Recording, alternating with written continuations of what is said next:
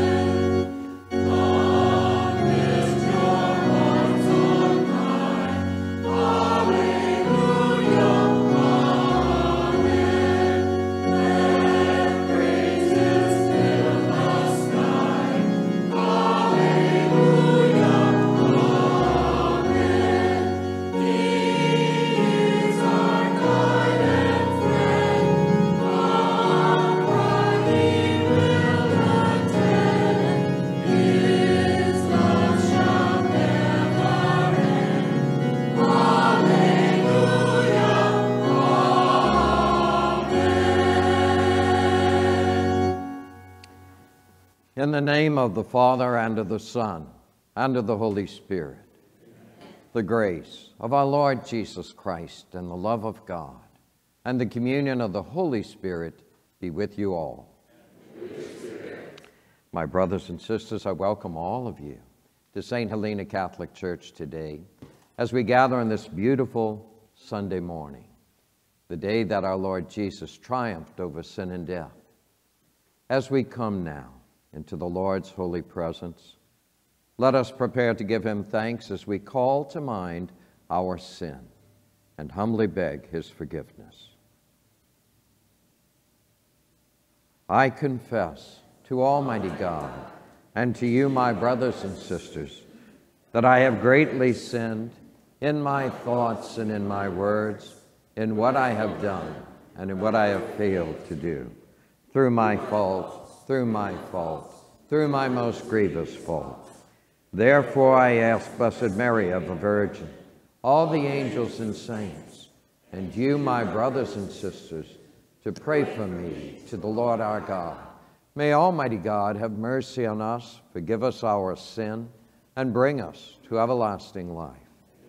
Lord, have mercy. Lord, have mercy. Christ, have mercy. Christ, have mercy. Lord, have mercy. Lord, have mercy. We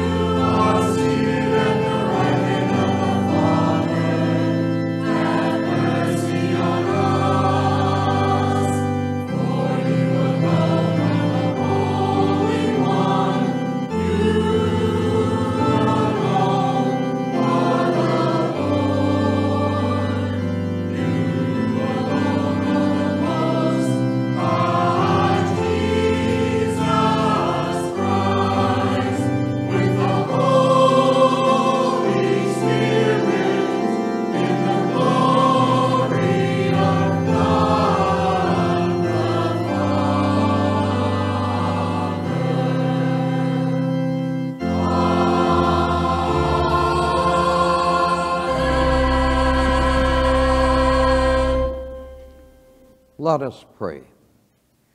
May your grace, O Lord, we pray at all times, go before us and follow after, and make us always determined to carry out good works through our Lord Jesus Christ, your Son, who lives and reigns with you in the unity of the Holy Spirit, God forever and ever. And if we have any children here today who are ready for Children's Church, if you come forward.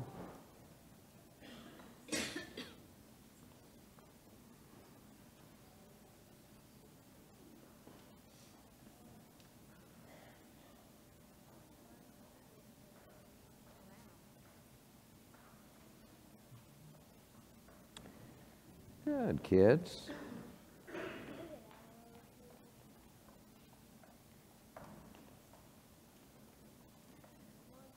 Well, kids, let's say a little prayer before you go, okay?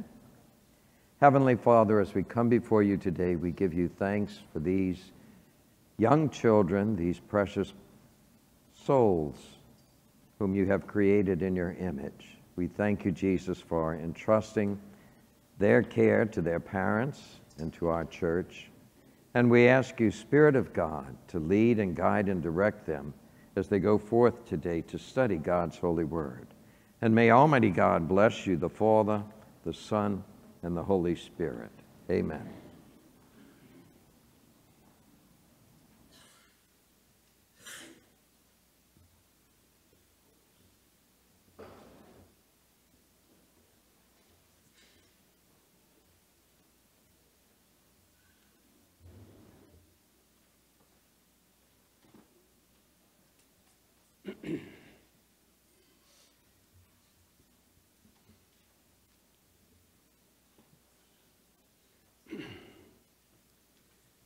A reading from the book of the prophet Isaiah.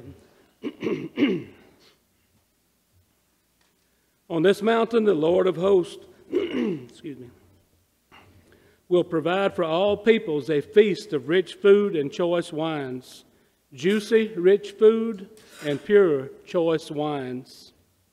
On this mountain, he will destroy the veil that veils all peoples, the web that is woven over all nations. He will destroy death forever. The Lord God will wipe away the tears from every face. The reproach of his people he will remove from the whole earth, for the Lord has spoken. On that day it will be said, Behold our God, to whom we look to save us. This is the Lord for whom we looked. Let us rejoice and be glad that he saved us. For the hand of the Lord will rest on this mountain. The word of the Lord. Thanks be to God.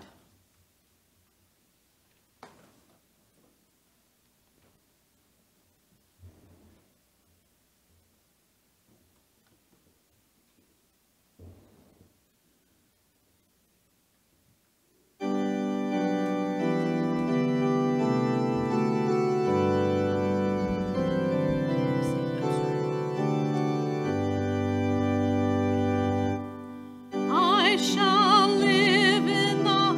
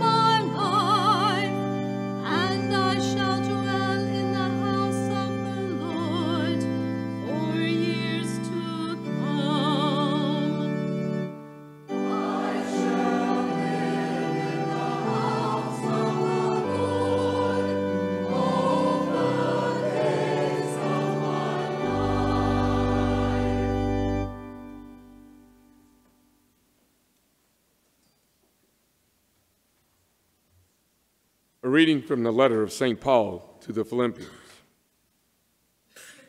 Brothers and sisters, I know how to live in humble circumstances. I know also how to live with abundance. In every circumstance and in all things, I have learned the secret of being well fed and of going hungry, of living in abundance and being in need.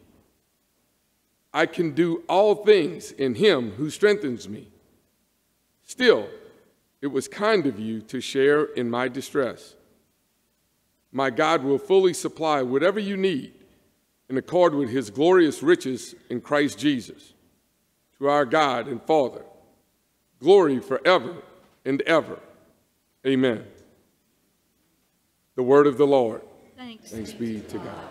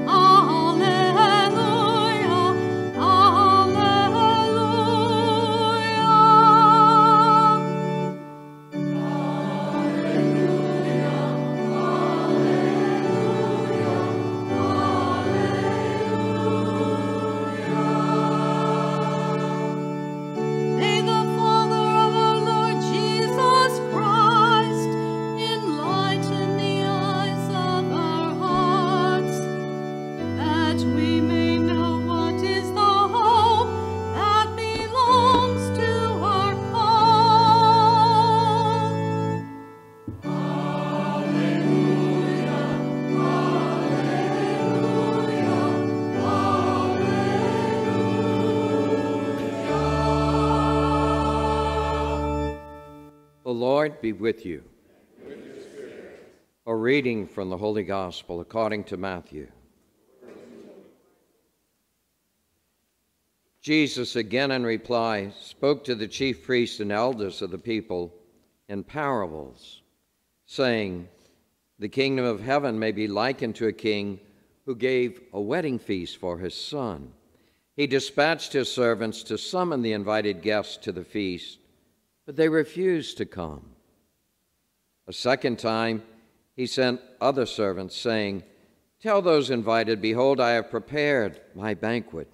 My calves and fattened cattle are killed, and everything is ready. Come to the feast.' Some ignored the invitation and went away, one to his farm, another to his business. The rest laid hold of his servants, mistreated them, and killed them.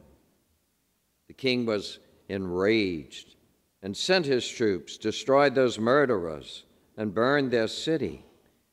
Then he said to the servants, 'The feast is ready, but those who were invited were not worthy to come. Go out, therefore, into the main roads and invite to the feast whomever you find.' The servants went out into the streets and gathered all they found, bad and good alike, and the hall was filled with guests. But when the king came in to meet the guests, he saw a man there not dressed in a wedding garment. The king said to him, 'My friend, how is it that you came in here without a wedding garment?' But he was reduced to silence. Then the king said to his attendants, 'Bind his hands and feet and cast him into the darkness outside, where there will be wailing and grinding of teeth. Many are invited, but few are chosen.'" The Gospel of the Lord. Praise you, Lord.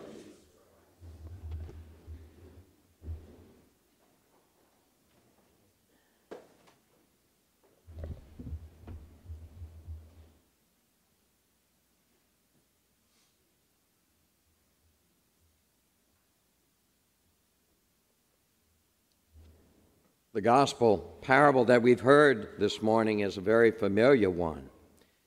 A story of a king who gave a wedding banquet for his son. Unfortunately, The first group of guests who were invited, those who were on the A list, so to speak, simply refused to come. They did not accept the king's invitation. Needless to say, the king was very disappointed by the indifference of those first invited guests, but he was so intent on filling up the banquet hall for his son's wedding that he sent out a second round of invitations. And this time, all of the social niceties and conventions went out the door. Some of them who were invited roughed up the king's messengers. Some of them they even killed. This time the king was enraged, and he dealt very harshly with those who treated his messengers in that way. And yet, because he was intent on filling up the banquet hall, the king sent out yet a third round of invitations. At this time, the banquet hall was filled with guests. Now, to the early Christian community, the meaning of this parable was crystal clear. The first people who were invited to enter into a covenant with God were the children of Israel. God sent messengers to his people, the prophets of the Old Covenant, in order to prepare them for the bridegroom's coming. And yet many in Israel did not heed God's invitation. They rejected the prophets. Some of them they even killed.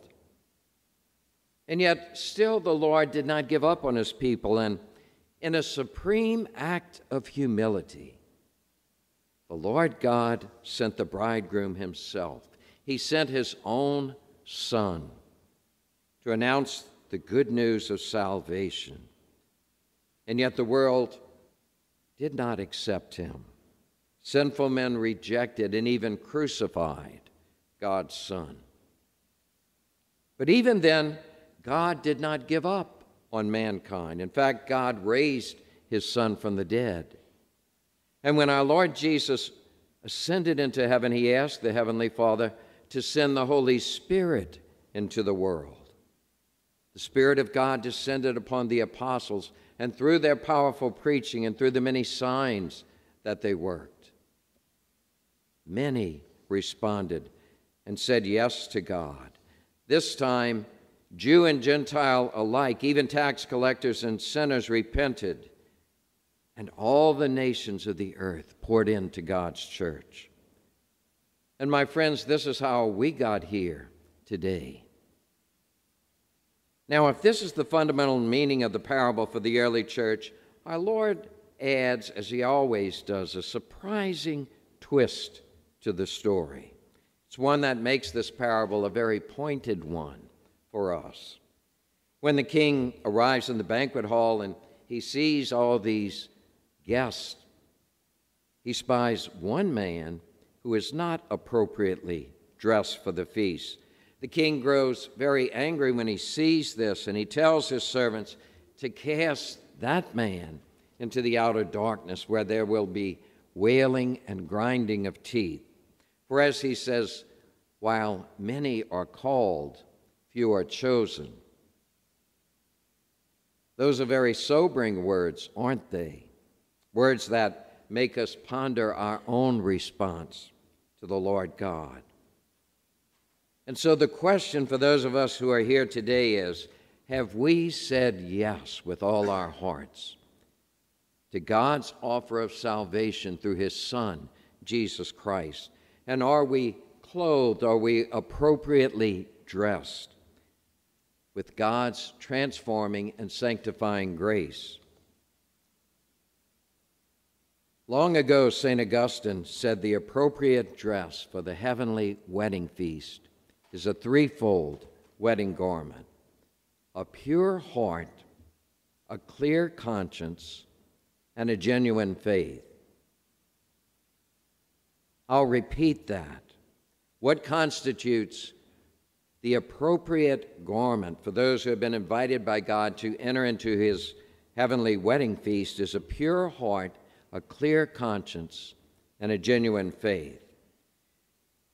You see, if you have those three things, you have everything, because it means that you are at peace with God.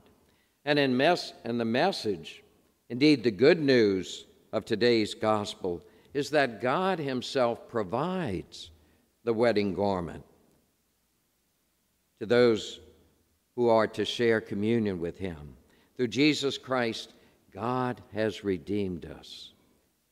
He has forgiven our sins, but he still awaits our yes, our acceptance of his grace.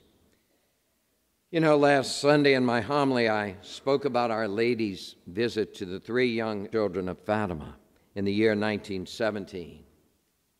The Blessed Mother appeared to the 3 young children of Fatima a total of 6 times between May and October of that year. And in the course of those apparitions, she confided 3 messages or prophecies to the children, all of which help us to understand what it means to really accept God's offer of grace. The first message, ironically, was a vision of hell. That's how Our Lady began.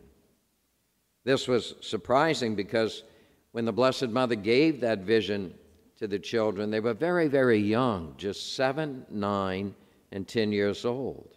We just blessed those precious little boys and girls that stood before us. We wouldn't think that at that point in their lives, in that state of innocence, they're ready for an experience like that, a vision of hell. At Fatima, the eldest of the 3 children, Lucia, later wrote, "We would have died of fright at seeing the great number of souls falling into the fires of hell had not Our Lady already assured us that one day we would be with her in heaven." You see, through the children, Our Lady wanted to remind the world that we should never take God's offer of salvation through Jesus Christ for granted. God's grace is free, but it is not cheap. The Blessed Mother was telling us that if we refuse to repent of our sins, if we say no to God's offer of grace, then we will spend a terrible and tormented eternity apart from him. You know, our Lord has given the experience or the vision of hell to many of the saints, some in a very intense way. One of those was St. Faustina, the Apostle of Divine Mercy, who died in 1938, just before the Second World War. One day the Lord gave her the experience of what hell was like, and later on in her diary she wrote about the 7 torments of hell. But at the end, she has something very interesting to say. She says, "One thing I notice is that most of the souls in hell did not believe in hell during their lives on earth." Jesus came to save us from hell. Sometimes practicing Catholics have said to me, and in fact quite often, "Father, you don't really believe in hell. God would never send anyone to hell." My response is twofold. First of all, God doesn't send anyone to hell. Those who go there choose to live apart from God eternally. And the second thing is, I wouldn't be a priest if I didn't believe in hell. Jesus came to save us from hell. And that is what a priest is to do, is to carry on the ministry of Jesus Christ. The second message, as I said last Sunday, was a prophecy about the great lie, the deception of atheistic socialism or Marxism, emanating first of all from Russia, which was about to undergo a violent communist revolution in the year 1917. In fact, it was less than 2 weeks after Our Lady appeared to the children in October. On October 13th, 1917, within 12 days, the communists launched their revolution in Russia, and they set about the work of eradicating Christian faith. Russia was a Christian nation at that time. And they began to impose this philosophy, the belief system of Marxism, which sees man only as a material being, only as a being destined for this world, a being without a soul. In other words, man is his own creation. He can be whatever he wants to be. We see this crazy belief system today spreading because we create ourselves. God did not create us. In his rebellious pride, fallen man, just like Satan himself, says, non serviam, I will not serve the Lord. Our Lady warned that if mankind did not reject this lie, a second world war would erupt, more terrible than the first. And of course, that's exactly what happened when two antichrists, Joseph Stalin and Adolf Hitler, rose up to power in the 1930s, and they wrought death and destruction on a scale never seen before in the history of the world. At the present time, we're witnessing a tidal wave of atheistic Marxism in our world, a resurgence of this belief system. And as man turns away from God, we also see an increase in hatred, violence, and war. Witness the war in Russia and the Ukraine, and war once again in the Middle East, which is such a powder keg. We see terrible atrocities occurring there. These are wars that threaten to engulf the whole world. And we see signs of war in the Far East, too, as China becomes more aggressive.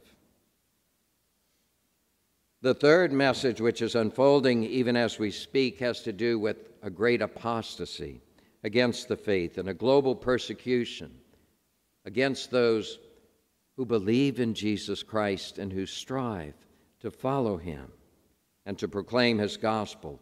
We see this in our own cultures, our secular cultures, rabid rejection of the church's teaching on the meaning of marriage, the family, human sexuality, and the sanctity of human life. Those who uphold this are accused of hate speech, of being hateful people.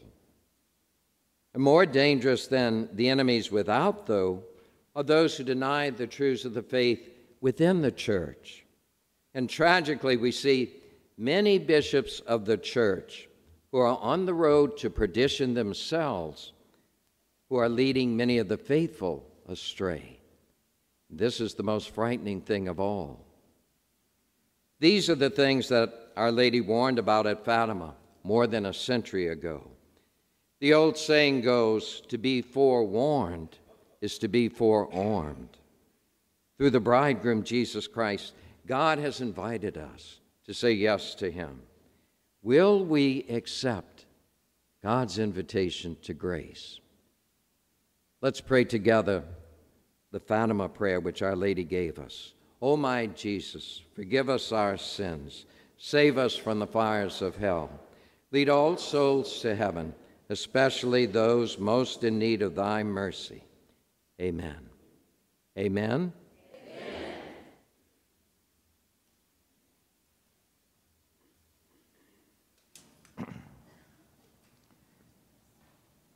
I invite you to rise now, and together let us make our profession of faith in the words of the Apostles' Creed.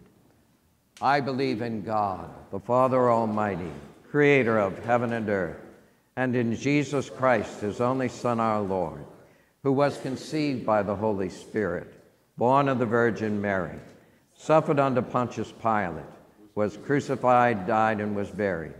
He descended into hell. He arose from the dead on the third day. He ascended into heaven and is seated at the right hand of God, the Father Almighty. From thence he shall come to judge the living and the dead. I believe in the Holy Spirit, the Holy Catholic Church, the communion of saints, the forgiveness of sins, the resurrection of the body, and life everlasting. Amen. With confidence and trust in the Father's love, let us offer our needs to him in prayer.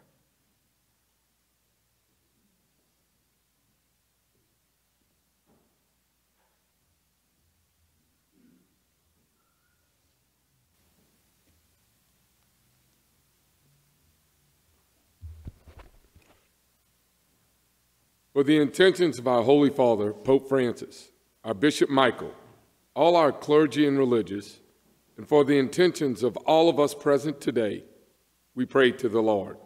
Lord, hear our prayer.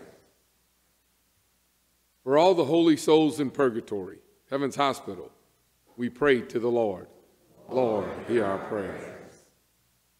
For an end to abortion and all sins against the dignity of human life, we pray to the Lord. Lord, hear our prayer. That our parish will truly live as God's holy people, producing spiritual fruit to his glory, we pray to the Lord. Lord, hear our prayer. That many young people will respond to Christ's call to follow him in the consecrated life and in the priesthood, we pray to the Lord. Lord, hear our prayer. For the grace this week to live with greater readiness for the wedding feast of the Lamb, the life of heaven, we pray to the Lord. Lord, hear our prayer. For those whom this Mass is being offered, for the sick, and for those who have died, especially our beloved pastor, Father Mark Beard, we pray to the Lord. Lord, hear our prayer. Lord God, Heavenly Father, we give you thanks and praise in the name of your Son, Jesus Christ, our Savior. Lord Jesus, we praise you for the blessings of our faith, and we ask you, Spirit of God, to give us the gift of peace and joy in your presence. We make this prayer through Christ our Lord.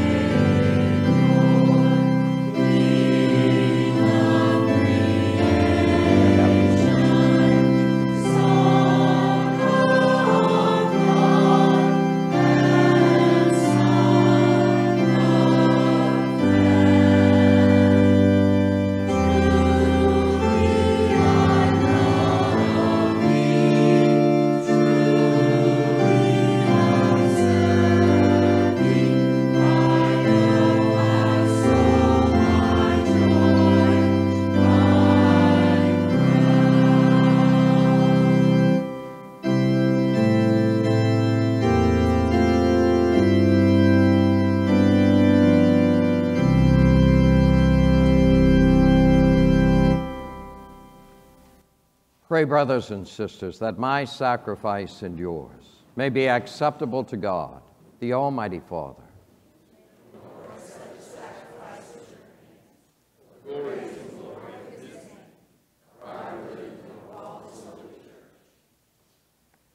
May your grace, O Lord, we pray at all times go. Accept, O Lord, the prayers of your faithful people with these sacrificial offerings, that through these acts of devotedness we may pass over to the glory of heaven, through Christ our Lord. The Lord be with you. Lift up your hearts. Let us give thanks to the Lord our God. It is truly right and just, our duty and our salvation, always and everywhere to give you thanks, Lord, Holy Father, Almighty and eternal God, for in you we live and move and have our being. And while in this body we not only experience the daily effects of your care, but even now possess the pledge of life eternal. For having received the first fruits of the Spirit through whom you raised up Jesus from the dead, we hope for an everlasting share in the Paschal mystery. And so with all the angels we praise you, as in joyful celebration we acclaim.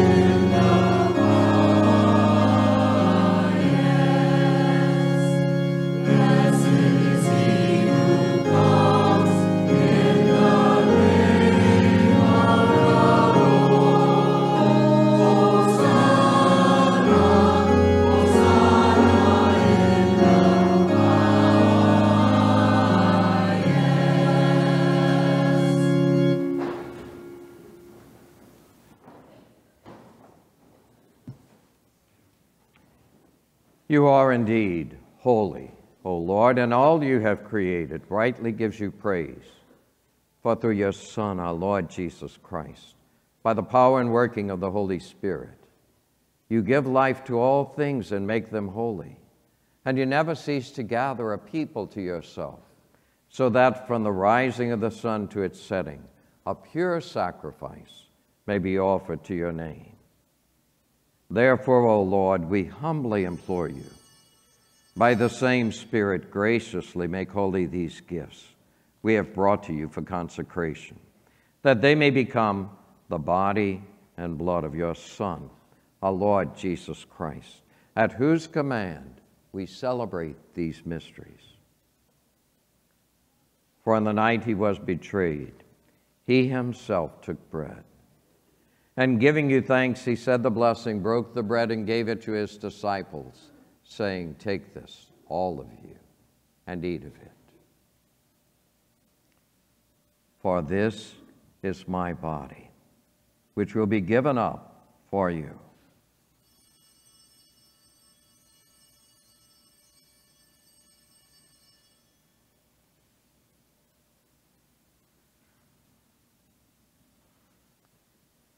In a similar way, when supper was ended, he took the chalice, and giving you thanks, he said the blessing, and gave the chalice to his disciples, saying, "Take this, all of you, and drink from it.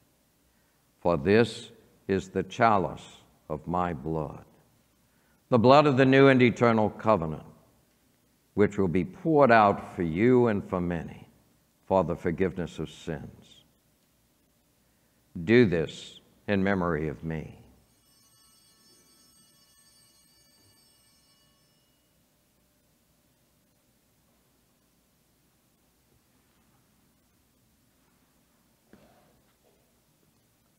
The mystery of faith.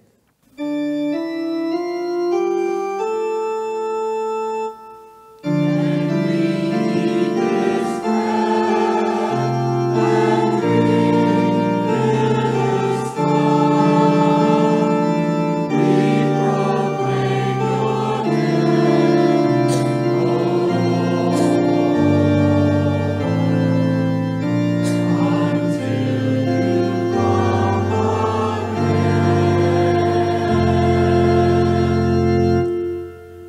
Therefore, as we celebrate the memorial of the saving passion of your Son, his wondrous resurrection and ascension into heaven, and as we look forward to his second coming, we offer you in thanksgiving this holy and living sacrifice.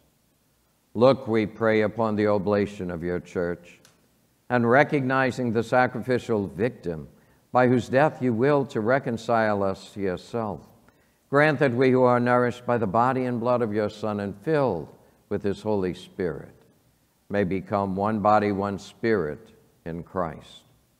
May he make of us an eternal offering to you so that we may obtain an inheritance with your elect, especially with the most blessed Virgin Mary, Mother of God, with blessed Joseph, her spouse, with your blessed apostles and glorious martyrs, and with all the saints on whose constant intercession in your presence we rely for unfailing help.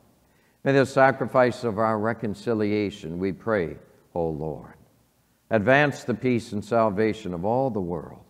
Be pleased to confirm in faith and charity your pilgrim church on earth.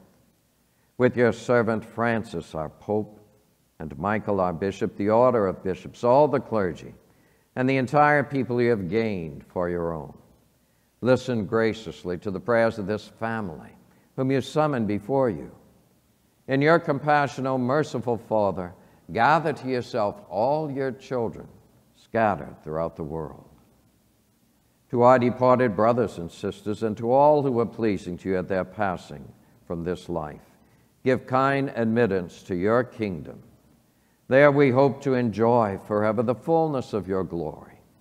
Through Christ our Lord, through whom you bestow on the world all that is good.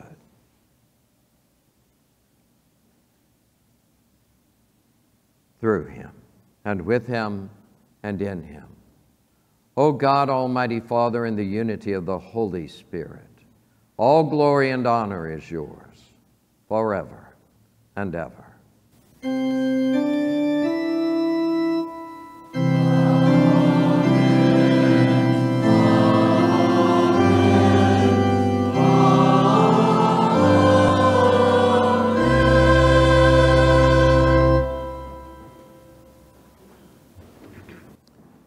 At our Savior's command, informed by divine teaching, we dare to pray. Our Father, who art in heaven, hallowed be thy name. Thy kingdom come, thy will be done, on earth as it is in heaven. Give us this day our daily bread, and forgive us our trespasses, as we forgive those who trespass against us. And lead us not into temptation, but deliver us from evil. Deliver us, Lord, we pray, from every evil. Graciously grant peace in our days, that by the help of your mercy we may be always free from sin and safe from all distress, as we await the blessed hope in the coming of our Savior, Jesus Christ.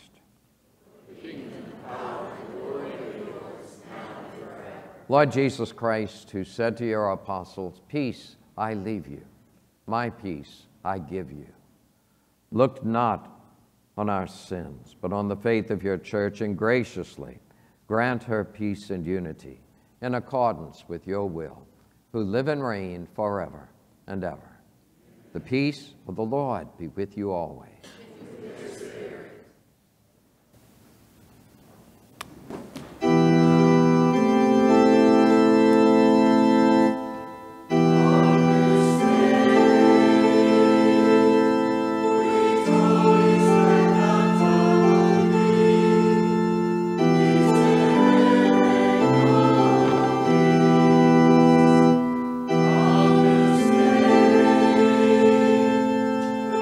Holy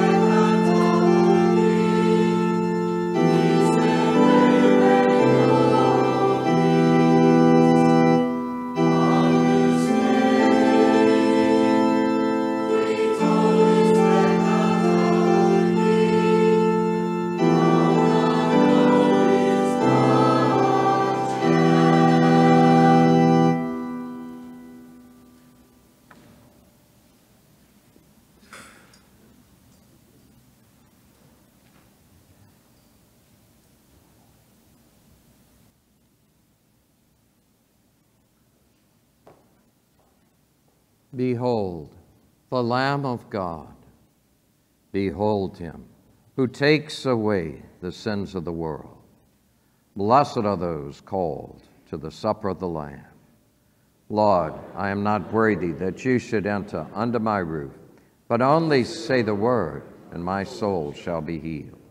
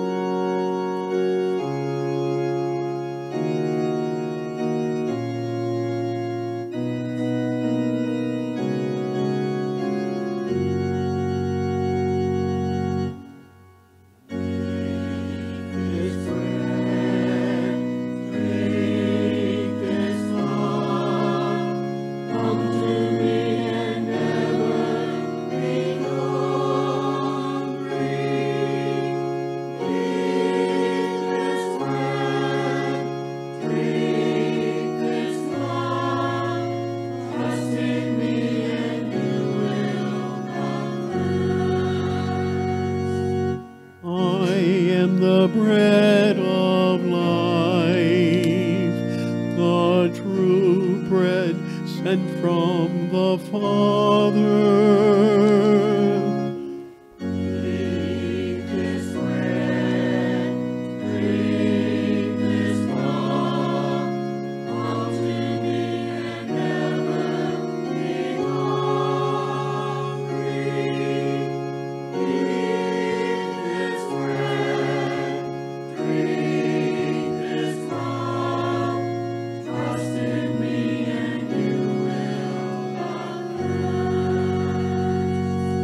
Your ancestors ate manna in the desert, but this is the bread come down from heaven.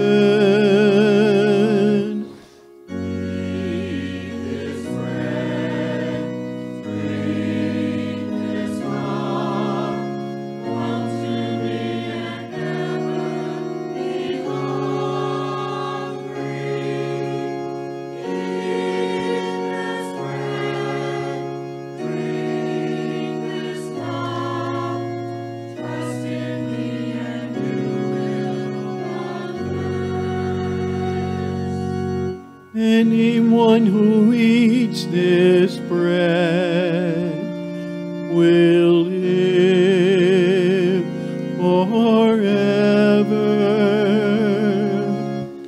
Eat this bread, drink this cup, come to me and never be hungry.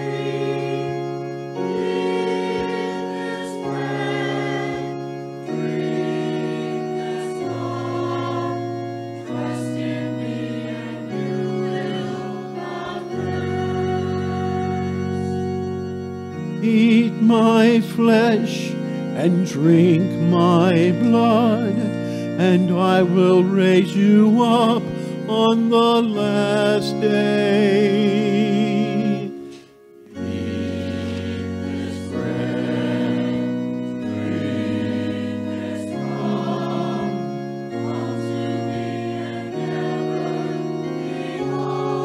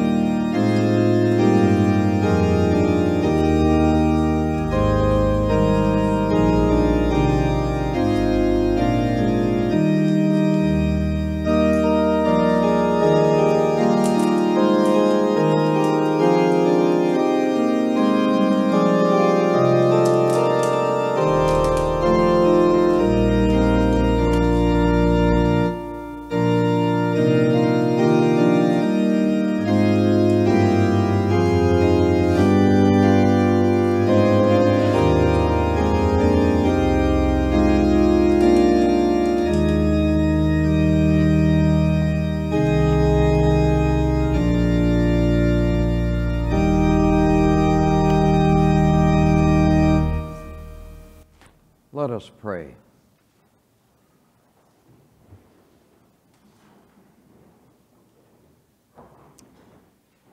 We entreat your majesty most humbly, O Lord, that as you feed us with the nourishment which comes from the most holy body and blood of your Son, so you may make us sharers of his divine nature, who lives and reigns forever and ever.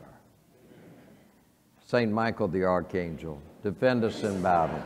Be our defense against the wickedness and snares of the devil. May God rebuke him, we humbly pray.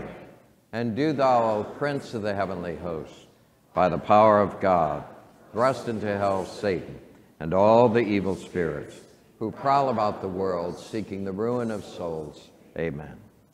In the name of our Lord Jesus Christ and that of his Holy Mother, I demand and command that any evil spirits, hexes, vexes, triggers, trances, vows, or demonic blessings among those who have gathered, their loved ones and their possessions, through the authority of Holy Mother Church and the body, blood, soul, and divinity of our Savior, Jesus Christ, I bind them separately and individually and break all seals. They're bound and the seals are broken. They're done so in the name of the Father and of the Son and of the Holy Spirit. Totally yours, Immaculate Conception, Mary, our Mother. Live in me, act in me, speak in me and through me. Think your thoughts in my mind, love through my heart. Give me your dispositions and feelings. Teach me, lead me, and guide me to Jesus. Correct, enlighten, and expand my thoughts and behavior. Possess my soul. Take over my entire personality and life. Replace it with yourself. Incline me to constant adoration. Pray in me and through me. Let me live in you and keep me in this union always. Amen. I thank all of you for being at Mass and for praying so reverently today. I hope you have a beautiful Sunday. This week, by the way, I'm going to make a short pilgrimage Tuesday through Friday with a group of couples from Baton Rouge. We'll be going to the shrine of Our Lady of Guadalupe, not in Mexico, but there's another shrine by that name in Wisconsin. And it was founded by Cardinal Burke, Cardinal Raymond Burke, who's a very good bishop and teacher of the faith.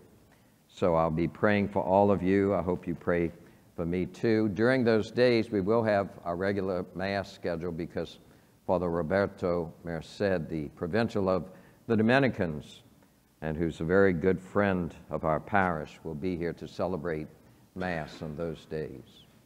I'll be back for the weekend Masses. The Lord be with you.